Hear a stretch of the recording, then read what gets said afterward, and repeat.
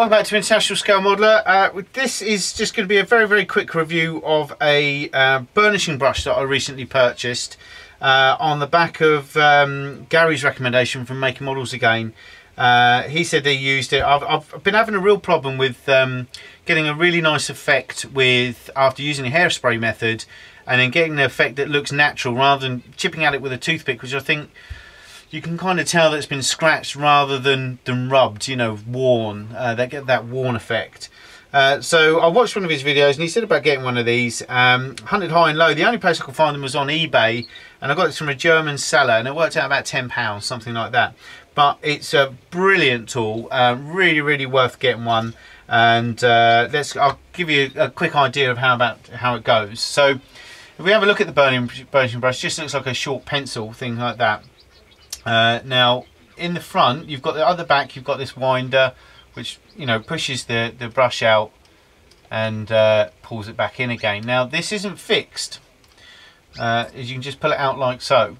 Now we have this came with 3 attachments. Some of them only come with this one, which is like a plastic, it's very much like normal cable, nylon, something like that, I would imagine.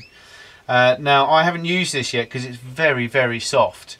And I would imagine the only time you could use something like that is on wet paint, okay, or slightly, you know, dry paint that's only literally just dried, because it is very soft indeed. So I don't think it's going to do a lot. You've then got 2 others. You've got a steel and a brass one. Again, the steel one is nice and soft, as you can see, and gives. But once you get it down low, it's really stiff. Okay, so it might be a little bit heavy duty for what you want it for. Now the brass one is nice. It's a nice soft thing. It's the fibres on it are quite fine as well. And you can see it's really easy to interchange the bits on this. But once you get this low, again, it's very stiff. Now the good thing about this is the further out you have the brush, the softer it's going to be. So the different effect that you can make. Put it back in, and you get a really good hard crush on it. Now, as I say, it's very easy. It comes with these 3 things, which, I mean, I'll probably will use all of them in the end in some way, shape or form. But the thing itself, as you can see, it's very simple. The heads aren't fixed in. You don't need them to be, because you're not going to be pressing hard on it or anything like that. But just to give you an idea of the effect, I did show this in my update video in the camera in the news show last month.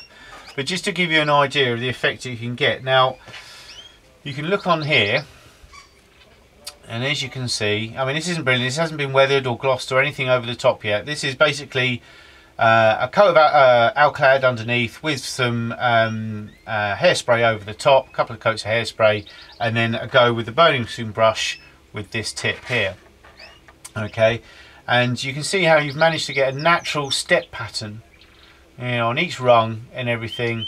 And then you've got a wear pattern. This is the inspection ladder or the cockpit ladder for the javelin, the Gloucester javelin that I'm doing at the moment. So you know, looking at the videos and that, they were quite worn. But as you can see, you can get some nice effects, and you can go as hard and soft as you want. With toothpicks, you're all in or not, you know, and things like that.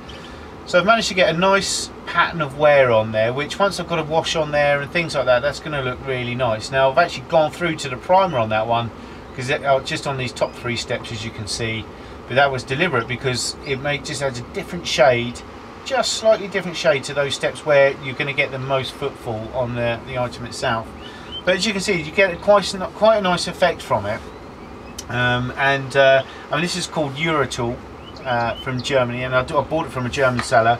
I found another one from England. It didn't have the 3 bits. I only had one, which was the nylon one, which I thought I'd rather go for the one with all the different tips on it, and they were the same price. So I had to wait a couple of days, but for a tenner, which is what it is, I mean, it really does give a good method for doing this hairspray technique, or any kind of chipping really. I suppose you could use the worn effects from AK or the MIG version that's out now. I don't get on with those, I've got to say. I don't really like them. I prefer hairspray. Hairspray just works. I know it works. I've had nothing but problems when I've used those before, so I kind of don't use them anymore. In fact, probably put them up for sale. But apart from that, this is I think it's a great little tool that if you do a lot of weathering and chipping and things like that, I think it's definitely a no-brainer that you have to get something like this. And I'd like to say again, thanks to Gary at Making Models again for recommending it, because it really did save my bacon on this, because I tried this a couple of times with a normal thing and I just couldn't get it right. But anyway, so that is the Eurotool Burnishing tool. It's called a burnishing tool. So if you search eBay for that, this is what you'll get. And it's about £10, and I thoroughly recommend it. And it's a great little tool to have. So until next time, take care. Bye bye.